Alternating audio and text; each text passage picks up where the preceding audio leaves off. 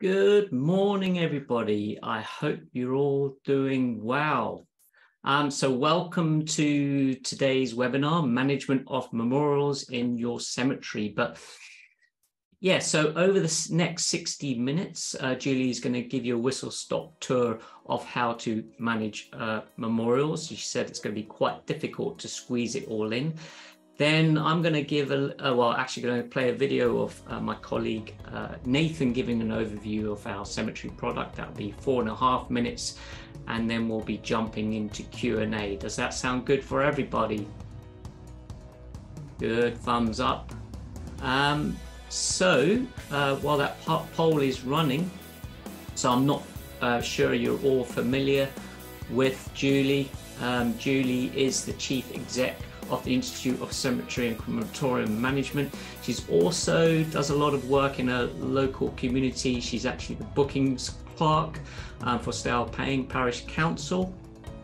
Yeah. I'm going to hand over to you. Thank you. Away. Cheers, John. Thanks for that.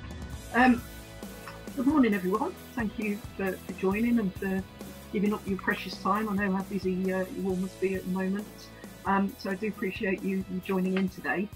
So I'm going to talk about the management of memorials in cemeteries. And the reason I asked about the registration scheme is because I was quite interested to see how the registration schemes that are available have been taken up or not by sort of parish and town council. So interesting results there. So hopefully at the end we'll have time to talk about that a bit more. But I want to start really by looking at the scope of the problem. So when we're talking about memorials, I'm talking mostly about headstones and monuments in cemeteries, not really talking about gardens of remembrance today with plaques and memorials that are not going to cause a problem if they, if they fall off the wall or something, they're not going to kill someone. But the problem in cemeteries is that over the years, there has been a number of deaths and serious accidents involving falling memorials. I don't know if anyone can remember, but back in 2000, a 6-year-old boy was very sadly killed in a cemetery in Harrogate when a headstone fell on him.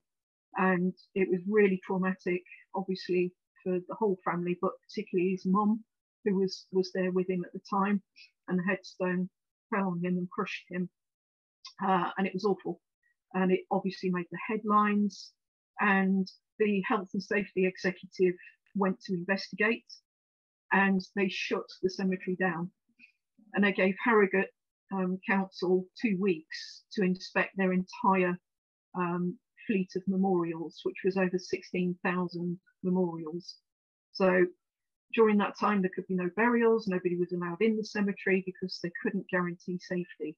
So it was really, really quite serious. Harrogate did, they put the resources in, they inspected 16,000 memorials, and they found that 6,000 of those 16,000 were unsafe. So really quite a large number. And they had to lay them flat to make them safe.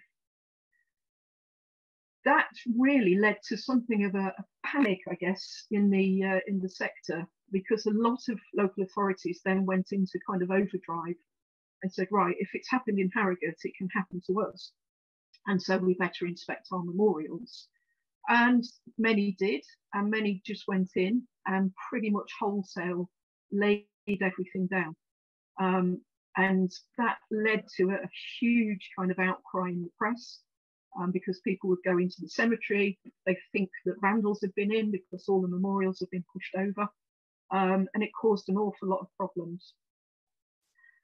That then led to the local government ombudsman getting involved, because they received so many complaints from members of the public about local authorities being heavy-handed and going in and just clearing all these monuments.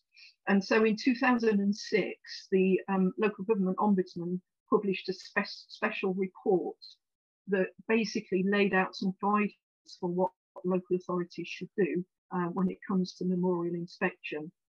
And that was actually pretty sensible stuff. And much of what they've put in their report still stands. And it's also been taken into account in our own guidance that we publish on the management of memorials. That was followed up in 2009 by the Ministry of Justice also getting involved, and they published their guidance on the safe management of burial grounds. And in that guidance, they state that local authorities or burial authorities must take a sensible, proportionate and sensitive approach to dealing with the risk. So they did acknowledge that there is a risk in cemeteries, that the potential for harm is quite severe. But actually, in the scale of things, if you think about how many cemeteries there are in the UK, which we don't actually know, just as a side note, nobody knows how many cemeteries there are because they're not centrally registered anywhere, and they're provided by so many different agencies. So it might be a small parish council, it might be town council, it might be a local authority, it might be a unitary authority, it might be a church, it might be a private company, it might be a friends group. There's all sorts of different provision. So we don't actually know how many cemeteries there are, or indeed how many memorials there are, but we're talking millions. If you think Harrogate, the one cemetery in Harrogate that had 16,000 memorials, if we sort of extrapolate from that, you know, we're talking millions of memorials, and of those millions of memorials, some of them will be unsafe. But the number of people injured and killed compared to the millions of memorials is relatively low. So the MOJ were talking about, you know, yes, it's awful, yes, there are risks, and yes, we must mitigate those risks, but let's not go overboard. Let's not just lay all the memorials down. You know, the risk is there, but it has to be managed in a sensible, proportionate and sensitive way. So their guidance also has been used to inform our own guidance, and is still pretty much valid. You can get copies of the MOJ guidance and the Ombudsman report. I can share links to those after the seminar, John, if that's appropriate. Oh yes, definitely. We'll share them. Yep. Or if Jess can find them on okay. now. Super. Also, what happened in 2005 was, for the first time, there was a British standard for the fixing of cemetery memorials, which is fantastic, because up to that point, there'd been no standard, and it was left to the memorial mason industry to decide how they were going to fix memorials. But in 2005, we had the introduction of British Standard 8415. That's the important thing you need to know. British Standard, or BS 8415. And all memorials fixed in cemeteries now must conform to that British Standard. So we've got something now that we can use to say to masons, right, you can't fix in our cemeteries unless you fix to this standard. So that was a really good thing. Prior to that, I think you'll probably find that if you go to a cemetery that was opened in the Victorian period, you'll see lots of memorials, some very big ones, big angels, big crosses, huge, great, elaborate tombs. They tend to be pretty well built, to be honest. The Victorians knew what they were doing. And although they're old and they're big, and therefore there's a risk from age and size, they are really well constructed. The most problems I've seen in cemeteries comes from the 1980s and 90s, simple lawn headstones. So we're talking maybe 3 or 4 feet high, granite slab basically that sits on a base. They're the ones that will cause the most damage, and they're the ones that were really poorly fixed traditionally. Sometimes they'll have been dowelled onto the base, but sometimes not. Sometimes all that's holding them up is a skim of cement, and over time water gets into that joint, and when it freezes it forces the joint apart, and then there's nothing holding that headstone up, and that's when they can fall and they can do some serious damage. And I know, because I've had a toe broken by one of these headstones. It looked perfectly safe, and I just went past it, brushed it very slightly, and it fell and broke my toe. Luckily only my toe. But if that fell on a child or an elderly person who was visiting a grave, you know, that's going to do some serious damage, if not cause death. So they're the ones that in my experience, are the ones that are the most dangerous.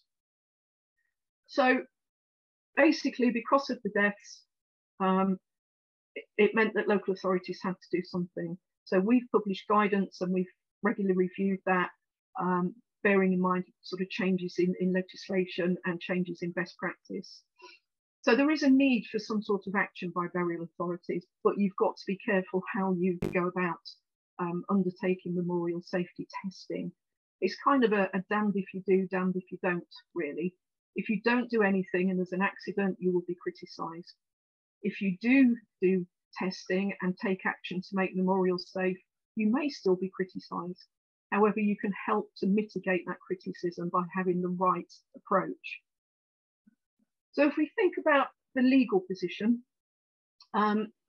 all burial authorities that are run, that are sort of parish, town councils or any local authority are subject to the conditions of the Local Authorities Cemeteries Order 1977.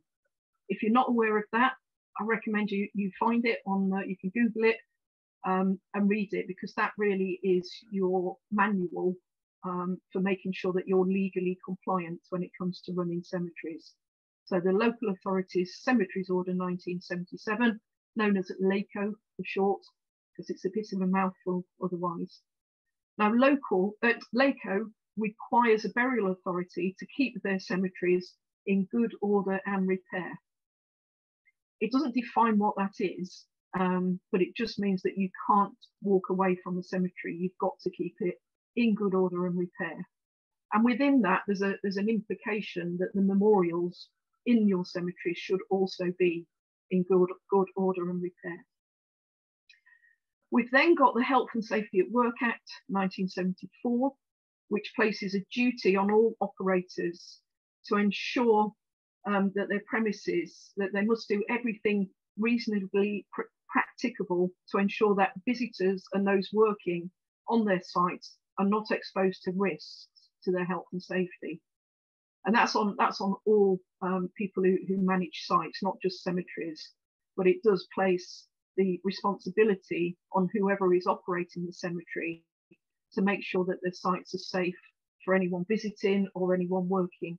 So it might be that, you know, your grounds maintenance team, they're quite vulnerable if they're in the cemetery. You know, if they're cutting the grass around a headstone and that headstone's loose, it could fall and injure them, as well as bereaved people visiting graves. Now, the legal position regarding the memorial is that the safety of that memorial lies mainly with the owner of the memorial. So it really is up to the owner to make sure the memorial is safe. But of course, over time, owners disappear. They might die themselves and be buried in the grave. There might be no other family members to take over the ownership of the grave. So although the law says that it's the owner that is responsible, the Burial Authority also has a duty of care because of the Health and Safety at Work Act 1974. So you can't just say, not my responsibility, it's down to the individual owners. You or the council, as the operator of the cemetery, has that duty of care. So as a burial authority, you can take action to remove a risk. So if you find a memorial is unsafe, you can take action to remove that risk, but you're not compelled to actually refix that memorial or pay for that memorial to be refixed. You have to make sure it's safe and it's not going to cause a problem, but you don't have to actually pay for it to be refixed. That is down to the owner. Of course, if there is no owner or you can't trace them, you can have it refixed, but you're not compelled to do so as long as you remove the risk. So where do we start with all this? It's such a a big subject. Well, probably the best thing to start with really is to develop a policy. And I know that sounds a bit arduous and you think, oh blimey, I've got enough to do without that, but there's no need to reinvent the wheel. There are policies out there. If you use our friend Google, you can find pretty much anything these days. And there will be some of the burial authorities that have already published their memorial management policy on their website. And I'm not saying copy it exactly, but use it as a basis for your own. Have a look what they're doing, see how that fits in with what you're doing in your authorities, and adapt it to your own need. Make sure that your policy covers historic memorials, so memorials that have already been fixed, memorials already in your cemetery, and think about a testing regime to ensure that they are safe and what you're going to do if you find that they're not safe. So we've got the historic problem, and then also your policy can cover future memorials. How are you going to ensure that going forward, memorials in the future that are fixed now are not going to cause a problem? They need to be fixed safely. So your policy should say that any memorials fixed from now on must comply to British Standard 8415. That will make sure that clerks in the future are not faced with the same problems that you are when it comes to memorial safety. And your policy can include whether you're going to have a registration scheme for memorial masons or not. The vote that we've just had was quite interesting. I think if I remember, about 30% don't have a registration scheme, or 47% don't have any form of registration scheme at the moment. I think it's important to have something in place to make sure that memorial masons who are fixing in your sites are properly trained, properly qualified, and have the adequate public liability insurance. There are a couple of schemes out there. There's one called BRAMM, which you might have heard of, which is the British Register of Accredited Memorial Masons. And there's one called RQMF, the Register of Qualified Memorial Fixers, which is run by the National Association of Memorial Masons. The schemes are quite similar. The only difference really is that BRAMM is made up of a board, which is half memorial masons and half burial authorities. So there's equity of opinion, and it's very cooperative. We've been involved with BRAMM for a very long time, and we were concerned that we didn't want the masons dictating to burial authorities what they're going to do, and we didn't want burial authorities just saying, you've got to do this. We believe in talking to each other and coming up with solutions to common issues. And the main aim is to make sure that memorials are safe. That's what we all want. So there's two national schemes, BRAMM and the RQMF. Some local authorities have got their own scheme, which is fine. And you can adopt one scheme, two schemes, three schemes, as many schemes as you like, or no schemes. You're not under an obligation. But if there was an accident involving a recently fixed memorial and the health and safety executive inspected, they would ask you, how do you know that mason was properly qualified? And if you can't answer that question, then it's worth thinking about joining at least one of the schemes or having your own scheme in place. So I talked there about your policy, and in your policy you should have a testing regime. The sector guidance out there, we've got the Ministry of Justice guidance, the Local Government Ombudsman, and the ICCM guidance. And the guidance all says that memorials should be tested on a regular basis. And the recommendation is that they're tested at least once every 5 years. It may be more frequent if there's a memorial that's particularly it's not really unsafe, but you're not quite sure that it's going to be safe in 5 years' time. So you want to keep a wary eye on it. So you might say that needs to be re-inspected in 12 months. But generally, every memorial should be tested at least once every 5 years. And really, the reason you're testing memorials is to see if they're unsafe. So what is an unsafe memorial? It sounds quite obvious, doesn't it? But actually, there is a definition. And the definition is that it's a memorial that moves when pushed by hand and would continue to move and fall if that pressure continued to be exerted. And the pressure that should be exerted is 25 kilograms. Hard to tell you what that is in real terms. It's not actually a great deal. Most of you would be absolutely capable of pushing 25 kilograms. So if the memorial moves and would continue to move and fall, then we class that as unsafe. If it moves, but actually locks into place and wouldn't fall, if you couldn't push it over, then it's not unsafe. It needs keeping an eye on, but it's not unsafe. So if it moves but would fall, it's unsafe. So your testing regime needs to think about what your site is composed of and where you're going to start. Have you got a sort of Victorian section where you've got lots of large memorials, or is it a more recent cemetery where you've got lots of 80s and 90s lawn type memorials? Which ones are most likely to cause harm? Have you got sections where the ground conditions are particularly poor? They might be very wet, which can undermine the foundations of memorials and cause problems. Are they on a slope? Which sections are most visited? What you tend to find is that if you've got a sort of shortcut through your cemetery, so you might get lots of people taking their kids to school, for example, the paths that they walk along, you need to make sure the memorials along those are safe, because kids being kids, you know, they're likely to kind of hop off the path and go and try and climb on a memorial, or, you know, run around it. So where most people are is where the most risk is. So before you kind of start your testing regime, you need to think about where you're going to start, what are you going to prioritise. You need to basically risk assess the entire site. So look at where you're going to focus your resources in the first instance. So you need to focus on where you think the most risk is. And as I say, that might be where people are visiting the most. It might be the oldest section of the cemetery, depending on the makeup of your site. So the purpose of that really is to identify any hazards that have the potential to cause harm. So the Health and Safety Executive published lots of guidance on risk assessments, and I'm sure you've all done training on risk assessments, so I'm not going to go into great detail. But with a risk assessment, you have to identify a hazard or the hazard.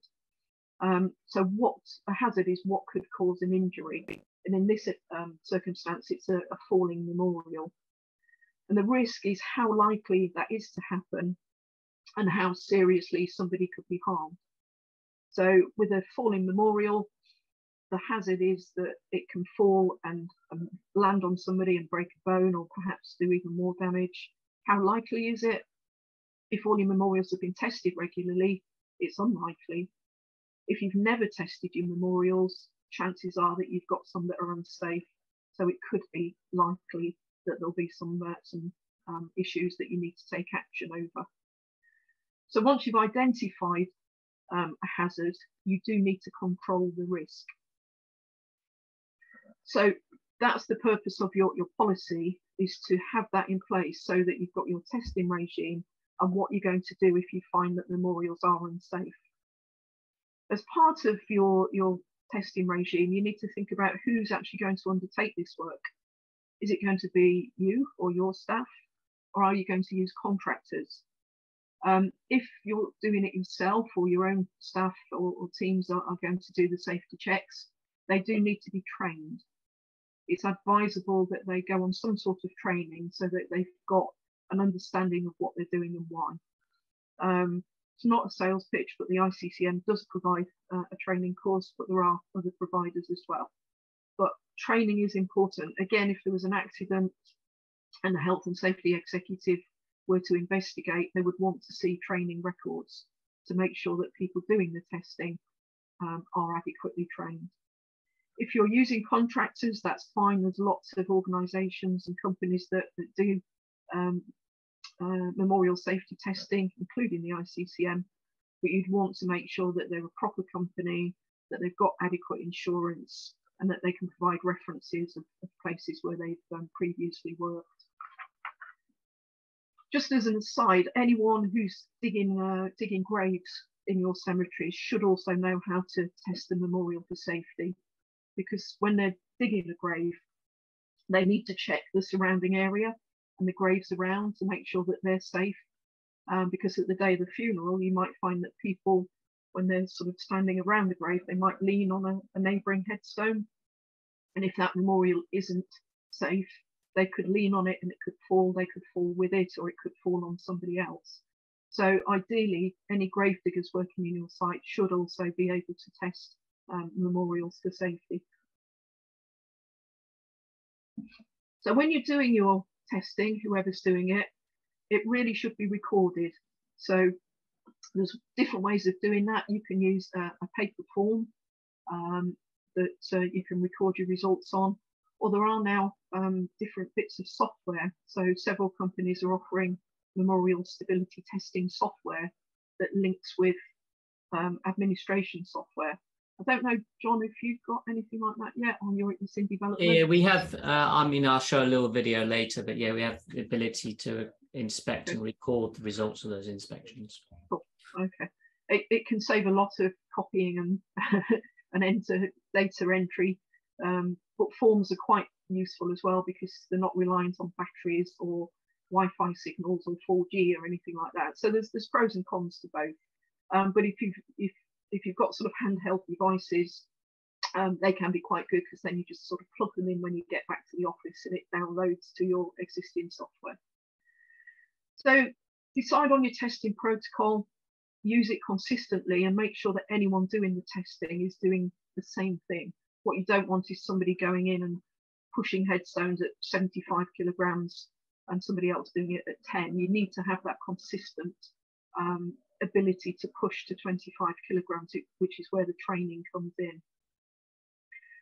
So when you're doing testing, we always recommend that you start with a visual inspection of the memorial. Have a look at it. Is there anything really obviously wrong with it? Is it leaning? Are there cracks in the memorial? Have the joints broken apart? Has it been vandalized in any way? Is it covered in vegetation? Have a look visually, inspect the memorial, walk around it and have a look at it and see if there's any obvious problems and record those problems. So if it is leaning, make a note that it's leaning. You can also take photographs.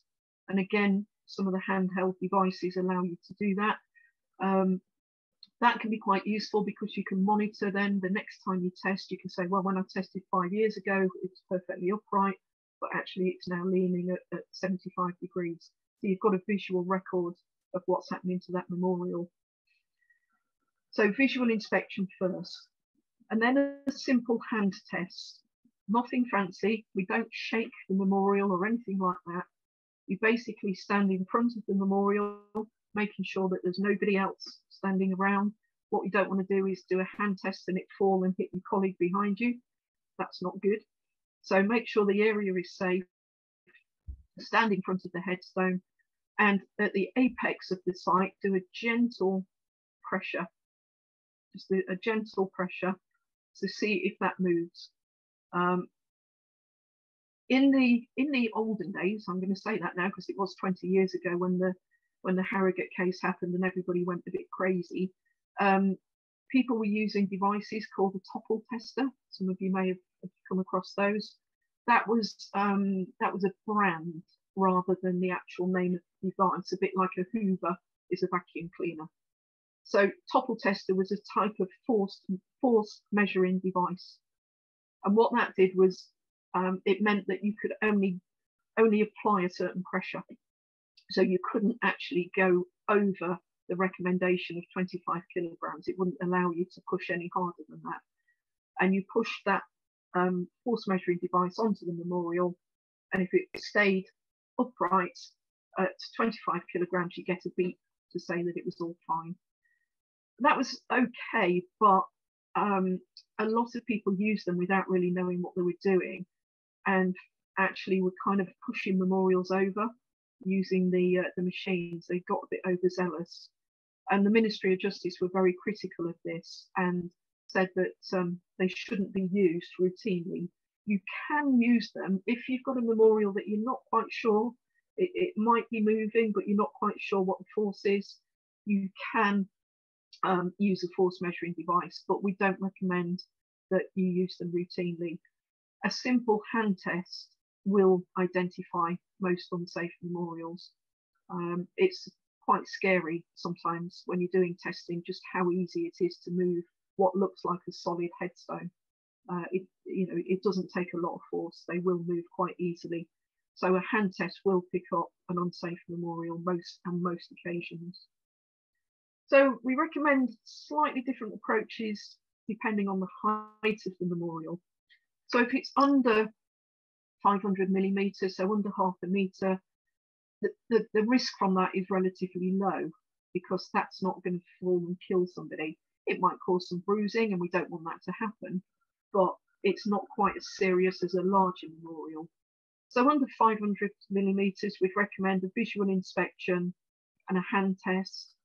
And if there's anything that's not safe, so if it's like a tiny curb set that's fallen apart, then make it safe. Maybe tidy it on the grave, make it look nicer, and let the owner know that there's been a problem.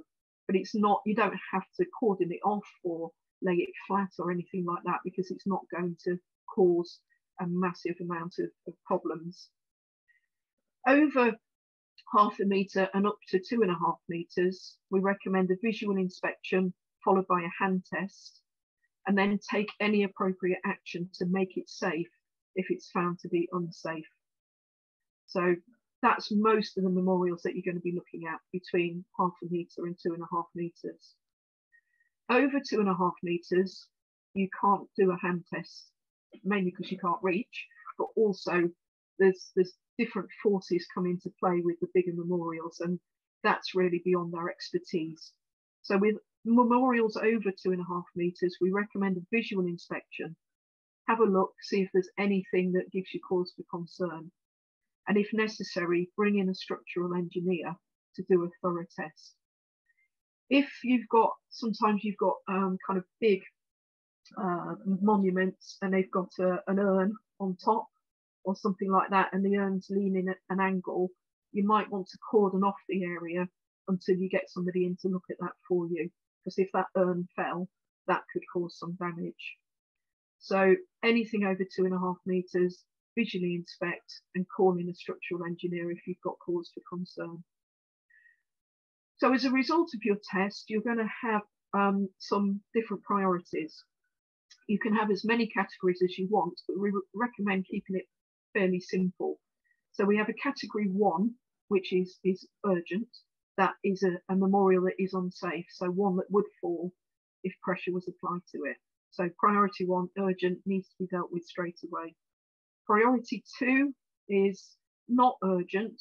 There is a bit of movement, but it's not going to fall, but you need to keep an eye on it. So we would say category 2 is re-inspect in 12 months.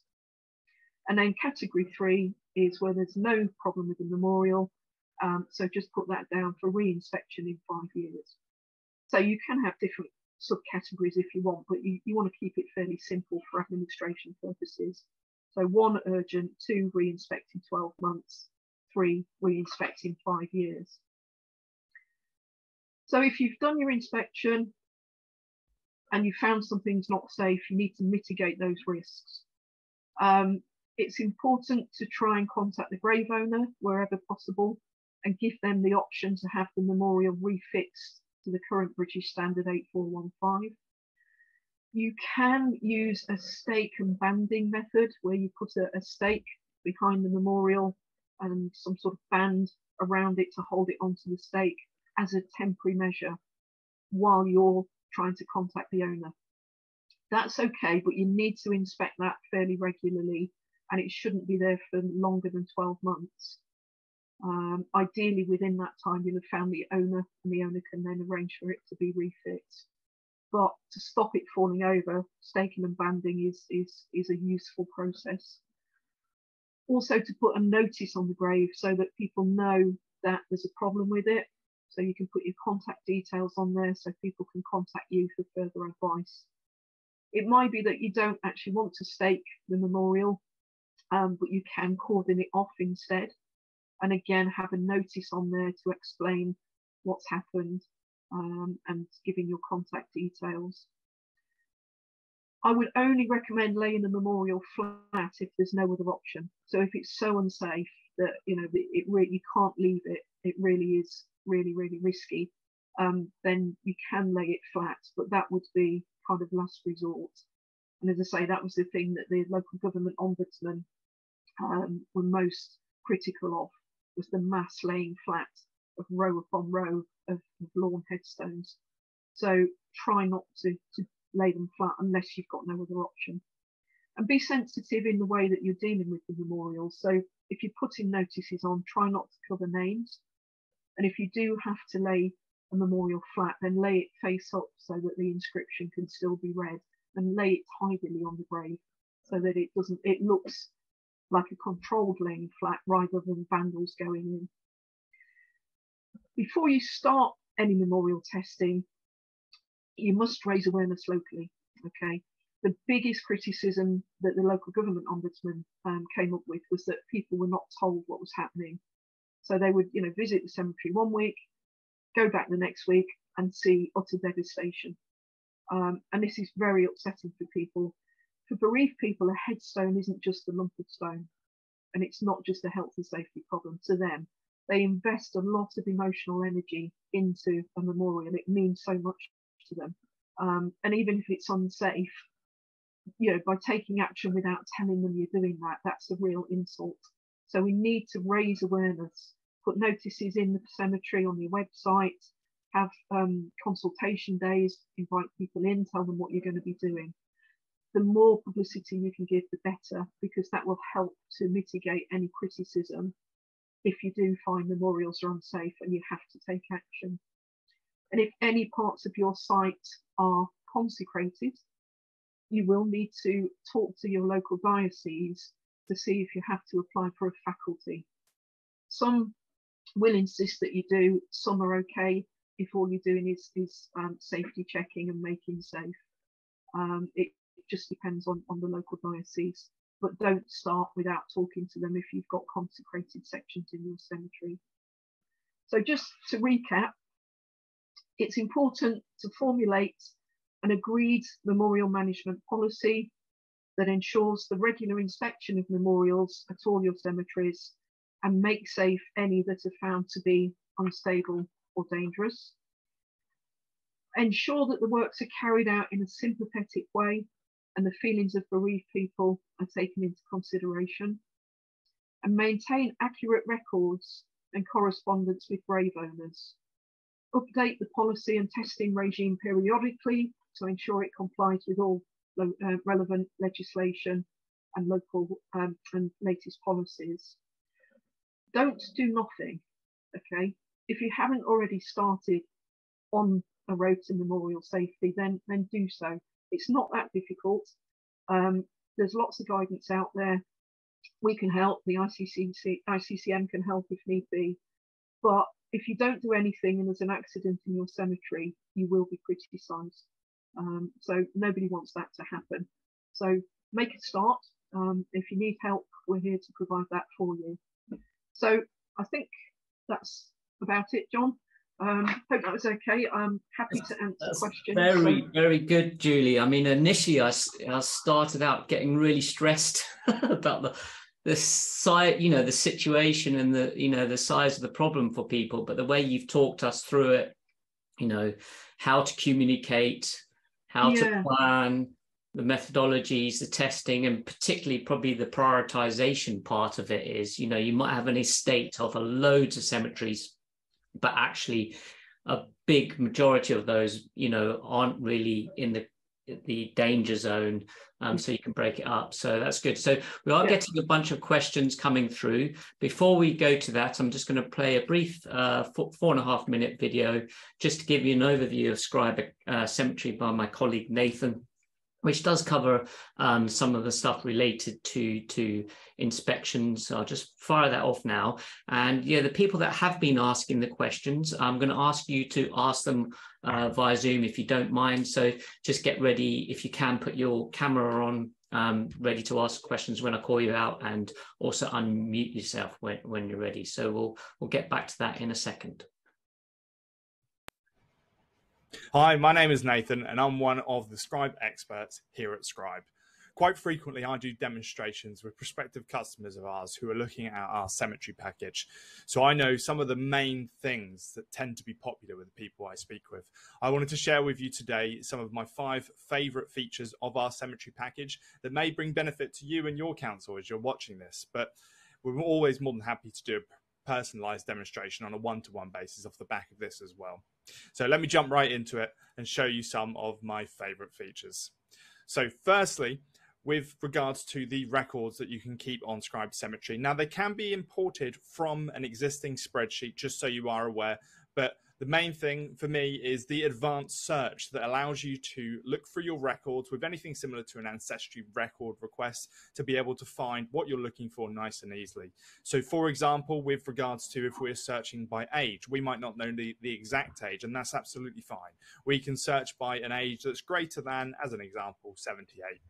Similarly, we can then apply that filter and then add further filters if needed from there. So if I wanted to add in details of the surname, but I only knew that the surname started with the letter W, we can also search by that, further limiting down our results and trying to find exactly what we're looking for.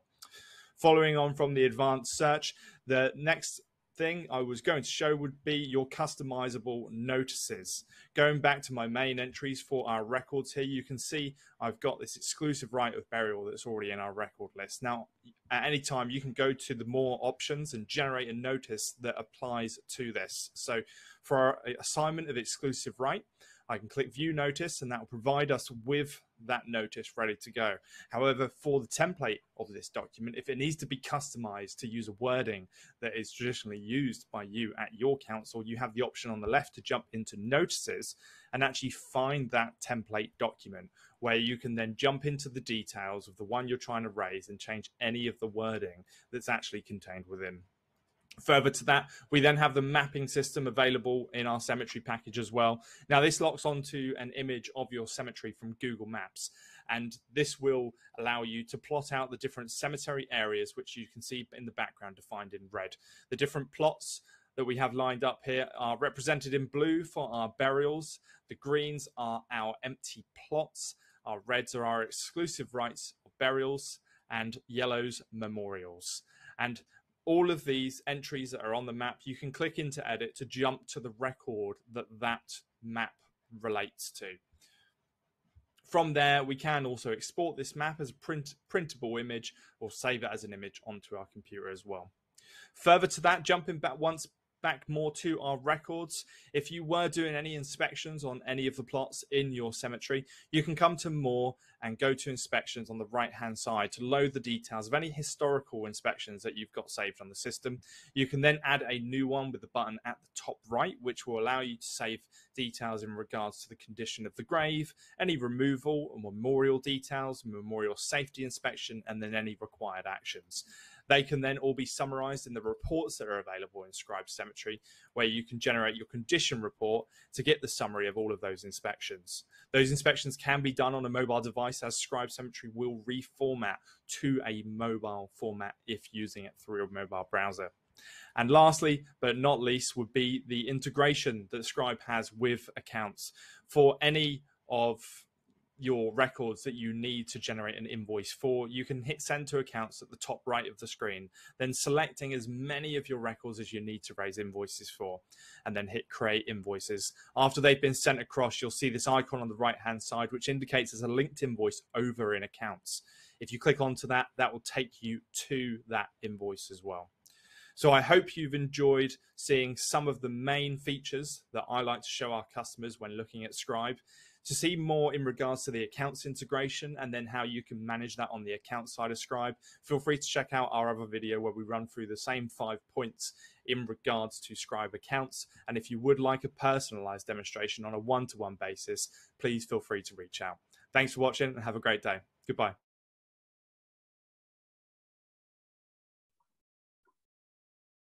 John, you're muted. Yes, thank you, Nathan. So thank you, Jess.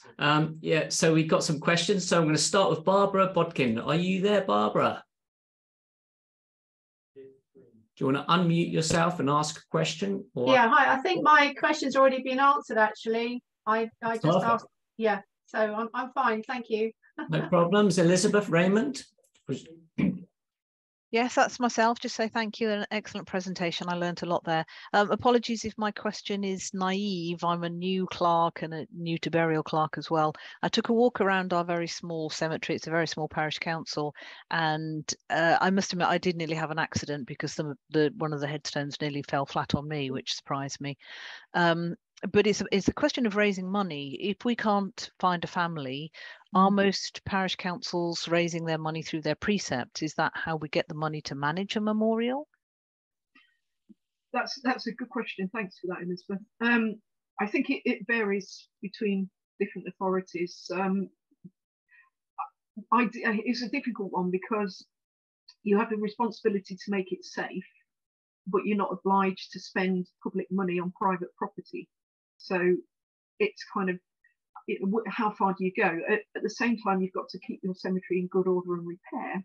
So you could argue that by using money from the precepts, that you are using that to help keep the cemetery in good order and repair, even though it's private property that you're spending it on. So it's kind of, it's never been tested in court as far as I'm aware. So I think the main thing is, the first thing to do really is to try and get the family involved, to try and get the grave owner or anybody who might be, you know, if the grave owner's deceased, there may still be family in the area, because really it is their responsibility to have it fixed to British standard. If that's not possible, if people don't do that, then you've got some options. Now you could actually take the memorial away. Local authority cemeteries order does allow you to do that under certain conditions. You have to give certain notices, but you could do that. But do you really want to? And also that costs money now as well, because what you're going to do with that memorial.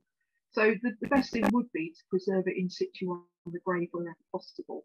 Now, if it's a lawn headstone, one option might be to create what we call a monolith, where you bury the memorial a third in the ground.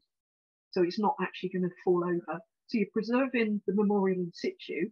Most times you can still see the inscription, and the memorial is there should anybody come forward and want to refix it properly. So that might be an option. Or as I say, it might be interesting if anybody has actually sort of addressed this. Where does the money come from? As I say, I know it varies sort of around the country, but there are some options for if family don't spend their own money, then there are some options for the council as to what you're going to do to make sure that that memorial is safe. Thank you. And would you recommend approaching our local stonemasons in the first instance to get a feel for how much it's going to cost to get these things levelled? Yeah, I think absolutely. I mean, usually, you know, it's good to get them on board, partly because they'll get some work out of it, but also sometimes I've known memorial masons say that they'll fix any that they've fixed in the past for free, because they don't want the bad reputation of, you know, sort of locally being thought of as, well, that's all their memorials failed. So then they will probably want to work with you and maybe sort of offer a special rate to refix any that do fail. Just as a point, since 2005, when the British Standard came in, we shouldn't really have any unsafe memorials fixed after 2005. If you find they are, then it's probably worth going to the memorial mason anyway and seeing if they will refix it free of charge, because they should have fixed it to British Standard 8415. If they haven't, there's an argument that actually they should be putting it right free of charge anyway. And certainly any memorial that was fixed up to 6 years ago, if there's any problems with that, under the Sale of Goods Act, the mason would be obliged to rectify it for free. Now, hopefully you're not going to find any from 6 years ago that were unsafe, but you never know. But just, you know, it can be quite useful to know that if there is a problem with a more recent memorial. Thank you so much. That's Cool. perfect. Thank you, Elizabeth. Over to Michelle Harrington. You there, Michelle? Yes, hi, thank you. I've got two questions, if I may, please. Sure. We do state in our rules that the stonemason must have a fixer's license issued by either BRAMM or the RQMF. Yeah. We don't mention NAMM. Should we? No, because RQMF is run by NAMM. Okay, perfect. So that's their scheme. So the RQMF is the important part of that. So so you don't need to particularly specify NAMM because it's implied. Thank you. And the other question is a scribe question. I know we can put in the family details so it can log their address, their contact details, etc. for future use. Is there a section in that record, though, that we can then say that which stonemason they used or which funeral directors they used, so that should the grave need topping up or should something happen with the memorial, we know which funeral director or which stonemason they used? Jessica, do you want to answer that one? Or yeah, I'll have to double check that, but I'll get in touch with you after the session, Michelle, and we can maybe arrange a call and go through that. Yeah, because I mean, I imagine you can also just put it in as a note, and then you can also have that supplier in your CRM. You add it as a contact in there. But yeah, I think attaching to a particular record, you can't attach a supplier to it at the moment, but it's something we could actually consider. But you can definitely throw it into the notes. Cool. Thank you, Michelle. Lois Dale, what a lovely name. You've got a couple of questions. Oh, thank you very much. I'm glad you pronounced it properly, because that's my main problem. Yeah, I think I just felt a bit confused. I think mainly by your terminology. You said we need to have a registration scheme. By that, do you mean we need to actually ask them to work to the BRAMM or the RQMF? Yeah, sorry. Yeah, a registration scheme is where you only allow suitably qualified memorial masons to fix in your cemeteries. Yeah, so I think that's me getting it wrong. I thought you meant we had to develop a scheme of something. Sorry. Yeah, so BRAMM is a registration scheme. The RQMF is a registration scheme. Or you can do your own registration scheme where you can set your own criteria for which masons you will allow to fix in your cemeteries. And I think, you know, I don't know if everybody does, but we recommend some sort of permitting system. So when somebody wants a memorial, the memorial mason submits an application form to the burial authority, who then checks that it's the owner who's applying and that the memorial fits with your regulations and your sizes and everything. And if it's okay, you issue a permit to that mason. So it's a way of controlling memorial installations in your cemetery.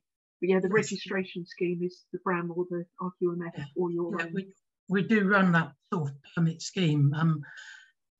I think most of the masons I've ever seen, they've all got like their registration and their numbers and stuff on their paperwork. The other question I had was about testing. Should it really be done by a member of staff, obviously after training, or can we get volunteers or councillors to do it? You can use volunteers or councillors. I've worked in some authorities where the councillors have been trained and have carried out the testing.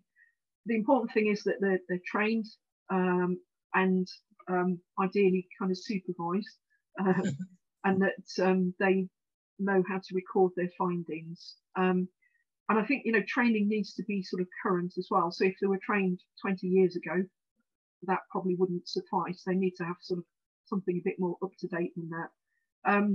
The other thing you would need to check, though, is with your insurance company to make sure that they would be covered if there was any problem. Yeah.